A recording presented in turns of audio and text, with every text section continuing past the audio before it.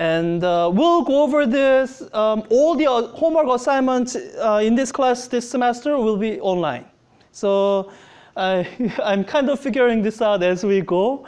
There will be more traditional online homework. How many here have heard of something called the Pearson Mastering?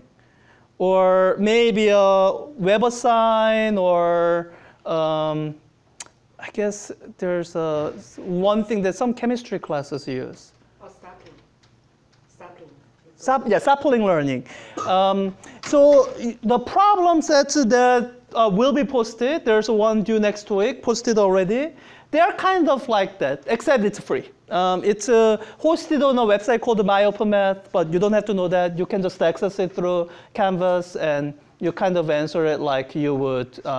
So this should seem very familiar to you, how sapling works. One caveat, so I'm the one programming in all these questions. So if there's any typo, I mean, I'm getting the questions from your textbook that we'll talk about.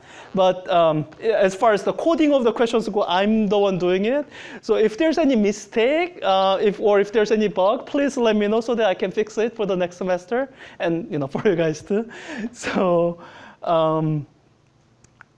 So your homework will be online, both in the traditional online homework sense, and also I'm trying out something new, peer-graded assignment. So there will be assignments where you essentially have to write an essay answer. You read the textbook, and there are some essay questions for you to answer.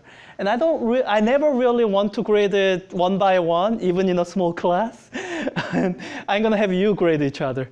The system will assign 3 peer grading for you, and it'll come up next week, and I will sort of talk over it in class when it comes up. So